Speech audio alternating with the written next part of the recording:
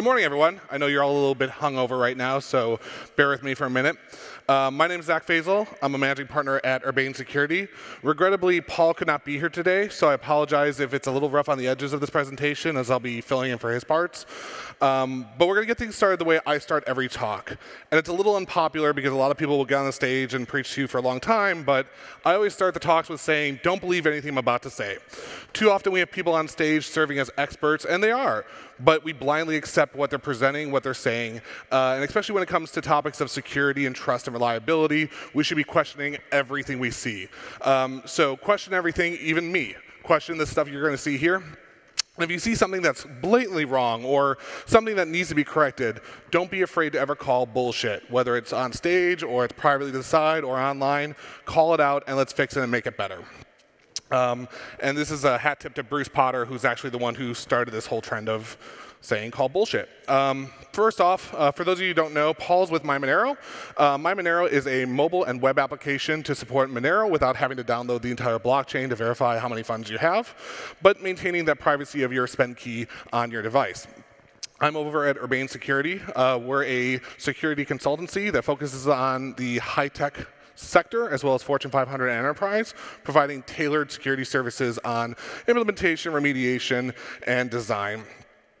So what are we talking about today? So the topic was a little vague about what was going on, is revolutionizing website resource integrity. So right now, the team at Monero is facing a lot of security risks for their web-based service that relies on JavaScript. And a lot of other web wallets are, as well as other things like password managers and things that really rely on client-side processing of JavaScript. That way, they're designed to protect against if the server side is compromised, there's not a loss of information to the user. And there's a few gaps in security risks as a user that if you're putting this high-value information inside of this resource and not sharing it with there, that could be impacted if the client-side code is impacted. So the team at Monero, along with Fluffy Pony, wanted to come up with a proposal for a new protocol and a new implementation to protect against this. And so we'll talk about that and the implementation that they came up with. So Monero's attack concerns really focused on that cryptocurrency obviously can be spent with your private spend keys. And Monero protects that, like I was saying, with JavaScript on the client side, and such that makes the JavaScript very juicy and useful to use. And they've faced a lot of targeted phishing attacks against their domain using Google Ads and other like DoubleClick, targeted ad campaigns using domains that had Unicode or Punycode characters to basically get people over to a different site and enter the information. And so they want a way to validate that instead of just looking at the domain and the certificates. They were also concerned about the potential of a man-in-the-middle attack due to a rogue certificate. Maybe not necessarily a nation state or a compromised CA, but in a lot of cases we've been seeing also that there's compromises of client-side code that had a man-in-the-middle TLS cert and were able to take and go that way. They were also worried about insider attacks from their providers they were using at data centers, colo facilities that may result in someone who may not be on the Monero team or other team of a trusted thing to take and impact that device and modify that client-side code. And outside of just their concerns, when they talked to us, we really wanted to look at a few of the other attacks that they could face. And so obviously we developed with a lot of these services a lot of trust inside of the chain for these web services from the content distribution networks, whether it's caching, anti-DOS, WAF, and also a lot of these cloud services, because we want to maintain the availability across a diverse set of users. And further, we're doing a lot more CI and CD with this website code that it's not traditional deployment way as we would have desktop code. So these TLS endpoints and getting a valid TLS cert in a lot of cases could be viewed as an attacker winning. Basically, we're trusting this TLS cert as the end-all, be-all. This site is the one I intended to be.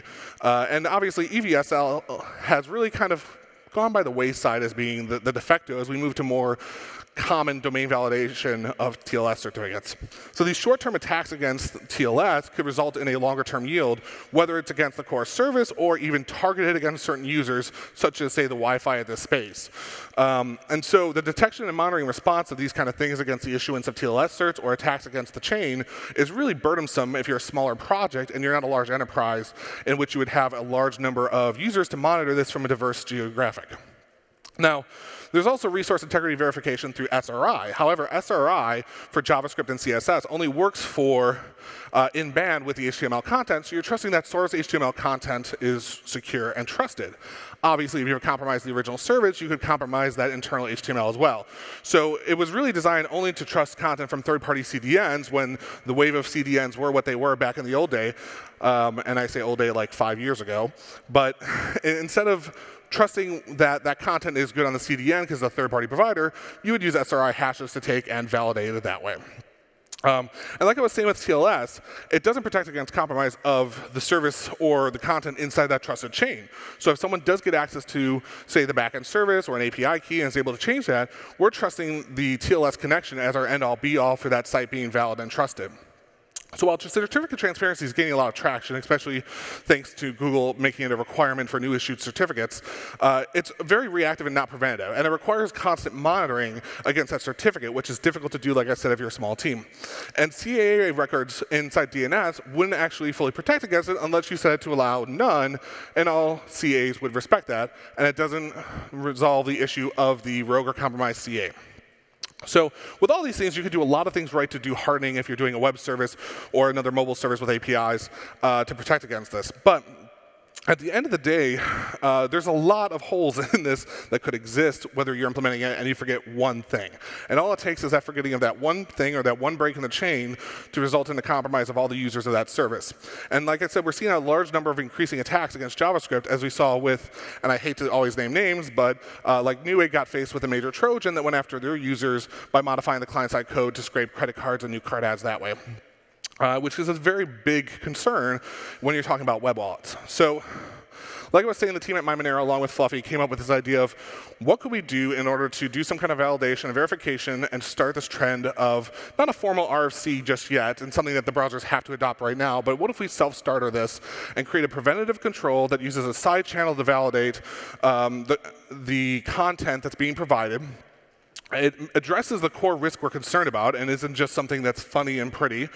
It minimizes the overhead of implementation. It doesn't require a long set of things. It's open source and standard and implementation, and it bridges that gap between the usability as well as the actual security.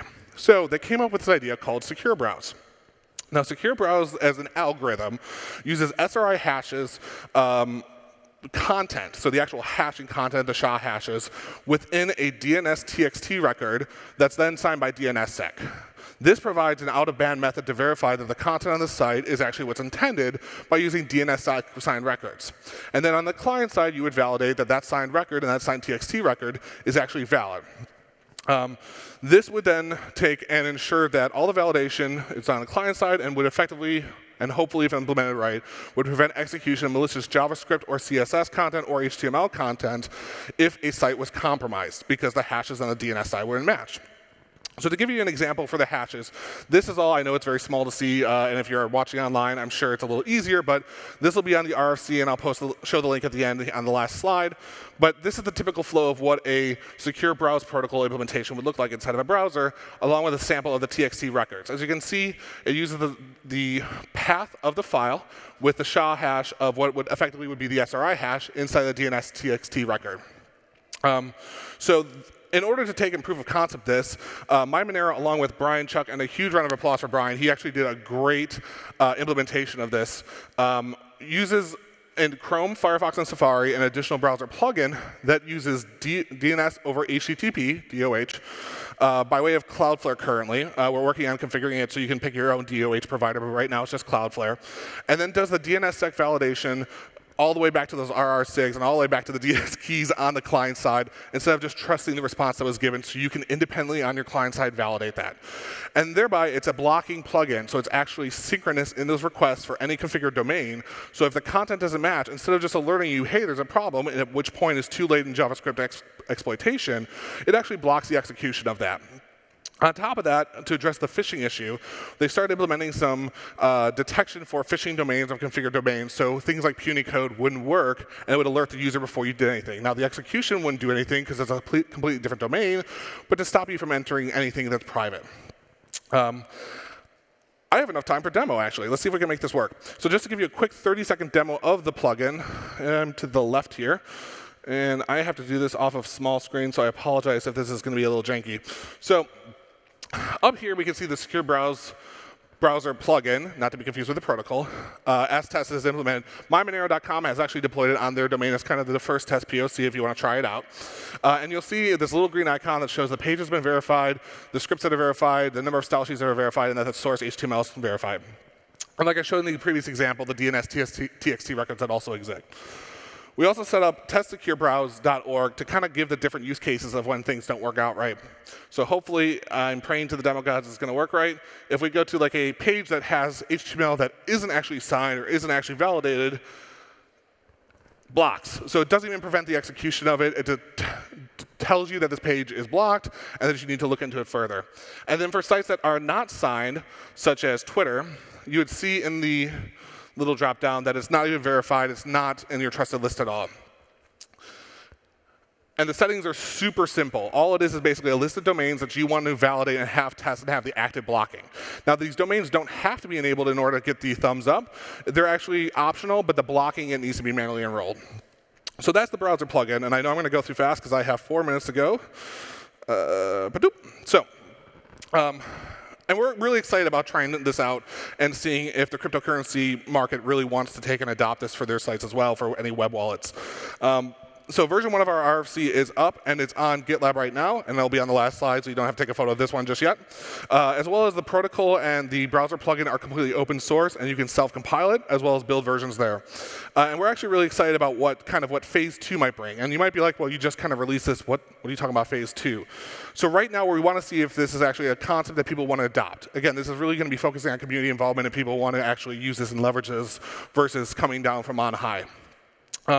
So we want to validate the adoption, the benefits, and the effectiveness of Secure Browse as it is right now. However, we've had a lot of conversations about the limitations of what the current protocol has, and focused on a phase 2 approach as well, which focuses on signing the content in band of the HTML, JavaScript, and CSS using comments with GPG signatures. DNSSEC and DNS would still be utilized as a sideband in order to take and validate the signing key of those signatures and provide a link to that key that would be imported by the browser client.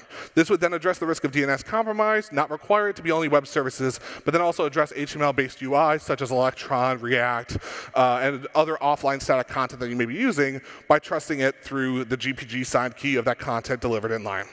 Not there yet. It's right now currently in the RFC stage for it, but we wanted to see if people were going to actually adopt this and use this before we move to kind of re-implementing and redesigning this.